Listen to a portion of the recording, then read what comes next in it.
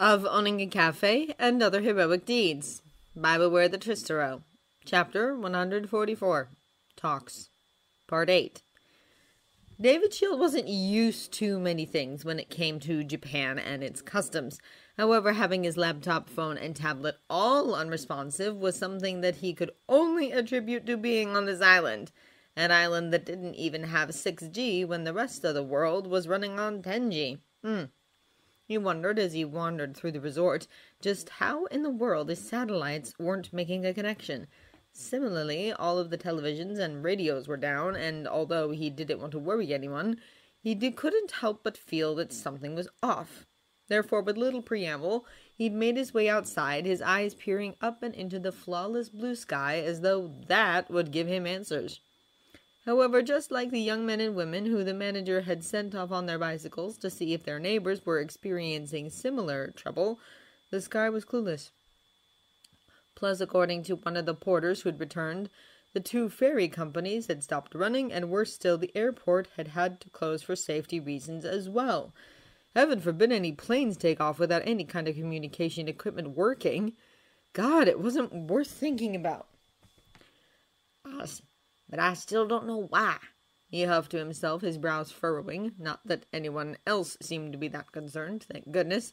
The kids were happy to play, laugh, and make up games. The teenagers had libraries full of previously downloaded movies to watch, and most of the adults were still showering and dressing up ready for their evening banquet, which, since this was hopefully just some glitch and nothing sinister, Turning his gaze to the top of the onsen, David felt his brows furrow when he saw something snaking down the old-fashioned antenna up there. Cocking his head to one side, his curiosity piqued. The genius was about to walk back inside to see if he could get a ladder when, why, if it isn't Mr. Shield. Humming, he turned around to find Shouta and a man he vaguely recognized, his English accent flawless and his smile pleased. His former lover's husband, however, looked a little pale and was missing the ornate outer coat he was wearing earlier. Oh, hello, he replied, a little bow leaving him for the sake of courtesy. I'm sorry, sir, but I don't believe we've met, he added, his smile a little nervous. There was something about this man, something unsettling. It didn't help matters that the affable eatery owner seemed to be stressed and unusually reserved, either. No, my friend, you're quite right in saying so. The other nodded, his aged yet handsome face all smiles as a light breeze picked up to rustle their clothing and the heady scented chrysanthemums which swayed and jostled in its wake. However, you and your company have been working quite tirelessly with my colleague Dr. Ujiko. Is that not so? Eyes widening, his unease dispelling, David instantly brightened and approached him with an outstretched hand. Yes, we have, and I must admit that I've found the whole enterprise incredibly exciting. He smiled as the man met him for the shake he'd invited. Dr. Ujiko is an incredible man with so many interesting ideas, and I genuinely can't wait to see the results of your expedition. Do you know how much progress he's made, sorry, I didn't mean to pry. He chuckled good-naturedly. But unearthing the savage lands and having access to all of those untapped natural resources, well, this could help humanity to push past our current boundaries and finally get serious about the space program. He sighed wistfully before, with a blink, he flushed. And now I'm rambling. I also don't know your name, sir. Are you perhaps a relative of Shouta's? Oh, yes. Well, in a manner of speaking, anyway. The charming man crooned through a snicker, which made him feel as though there was a shared joke he wasn't being let in on. Call me Shigaraki, he allowed mildly, the glint in his eyes sharpening as that man started to fly large, vivid red flags in the back of his mind. Shigaraki? Shigaraki isn't... Now then, if you'll excuse me, Mr. Shield, the fiend stated as he swallowed down a gasp, his feet stepping in backwards. We were just about to say our goodbyes. Oh, and please don't mind Yakushima being cut off from the rest of civilization for the time being, all right? He murmured, his smirk curling. It's a gift, you see, from myself to the happy couple. Why, I wouldn't want my boy's wedding weekend cut short because you know how heroes are. They do so enjoy their gallivanting off, don't they? He tittered before placing a hand on the youngest man's shoulder. Oh, Shouta. Oh, God. All for one was holding him hostage, wasn't he? No! Toshi's master had to live through such a thing, and normal communications will resume ready for Monday, so please do tell everyone to enjoy their Sunday, and when it's time, I would dearly love to invite you and that wonderfully gifted daughter of yours to come and see the fruits of our combined labor. Oh, shit! Dr. Ujiko worked for him? He'd been working with, helping, supporting, and partially funding a villain unlike any their generation had ever seen to find one of the last great wonders of the world, not to share, but to exploit? No. No, no, no! And I'm certainly hoping that you and dear Toshinori will be there standing beside me during my official address to the world on Wednesday. Won't you? He crooned, his tone silky smooth as he winked at him. It's only right that I give credit where credit is due, don't you think? Gasping awake, his eyes widening as he tried to rein one for all in, the newly married bro was on his feet in an instant, his eyes nevering when neither Shouta nor Shigaraki were present. Shit! Just scowling, he nearly trampled on his lover's Hayori in his haste. Quietly accosting himself, he grabbed it up and held it close before swiftly moving to the fire exit after glancing at the sweetly fragrant tiled rimmed clock still so innocently placed near the double doors which led into the kitchen proper. 17-7? That didn't seem possible, but right now, that really didn't matter, did it? And so with a disgruntled huff, he made his way outside, his phone in hand, as he followed the paved snaking route which trailed from the door, his head snapping up to look around the towering swaths of bamboo that swayed elegant and carefree all around him. This walkway only seemed to slink away from the resort and towards its tree-lined driveway, at least, which meant that this had to be the way they'd taken because no windows or other doors overlooked it. Shigaraki would have felt completely at ease as he waltzed off with his husband through here. He was sure, that son of a bitch!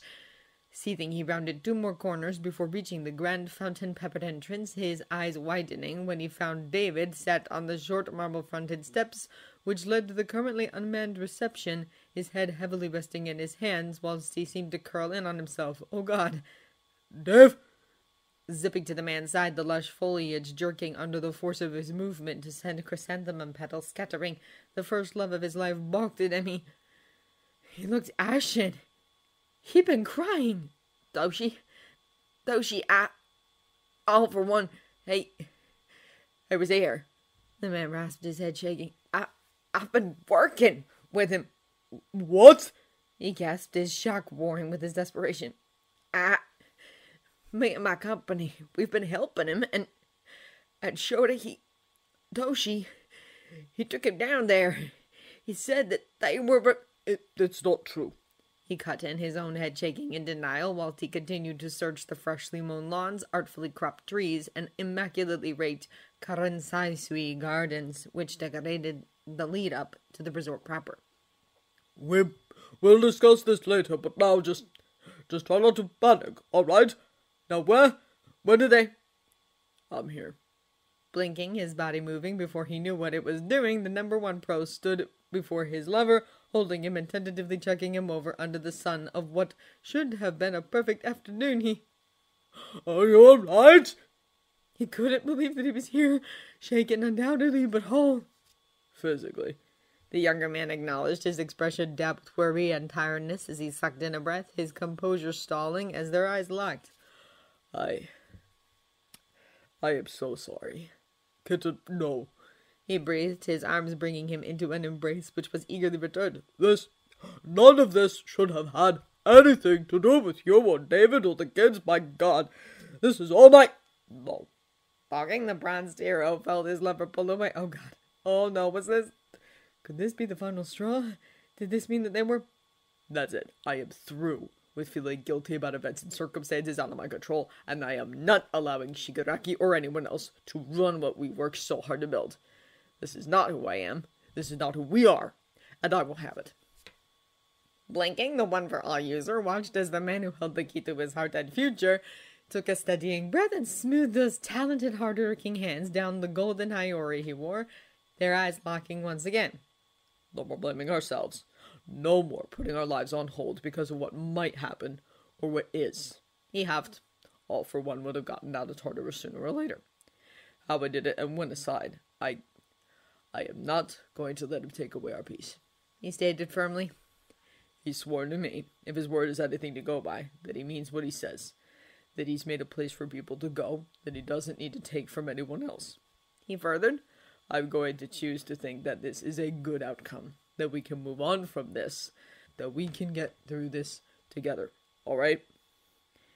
Feeling his shoulders deflate in relief, his eyes tearing a little, he found he couldn't put what he felt into words, and so his arms opening once more, he pulled his husband close, breathed in the scent of his hair, and sighed. They could do this. It wouldn't be easy. There were untold obstacles ahead, but with Shouta by his side, he'd learned something incredibly valuable, hadn't he? Anything was possible. They would make it so. That evening, David, his husband, and himself approached Sorohigo and Mirai to agree that they'd enjoy the wedding evening as planned, go for the hike to Shimura Nana's favorite tea, and then calmly relay the news to everyone else before they traveled back to Musutafu on Monday. The meal had been delicious, the conversations carefree. They'd made the most of the peace they had.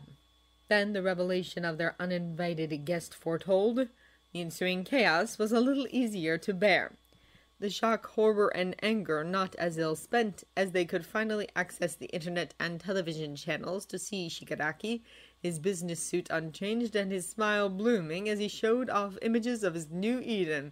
"Hear me, my brothers, sisters, and individuals not confined by gender. The world is cruel. The laws of your countries are designed to cage you, defile you, and mock you, by insisting your quirks must be detained, restrained, or locked away unless you play by their rules." Admittedly, the new country looked habitable. The former savage lands were still a lush spread of miles upon miles of tropical flora and fauna, but now it was interspersed with townships made from buildings, dwellings, and shield industries-mounted communication hubs, all powered by green energy power stations, which ran off the electricity-charged Nomu who dwelled within them. "Well, to that I say no more. Why must you hide your gifts? Why not live as you choose? Be how you please, for everyone is welcome here." He'd also posted the New Eden mandate across all social media sites for people to read, and, as they'd all thought, this supposed sanctuary was one for the strong and the powerful, because there would be no law enforcement, only protections offered to people who were useful to the running and maintaining of the country itself. Even the quirkless.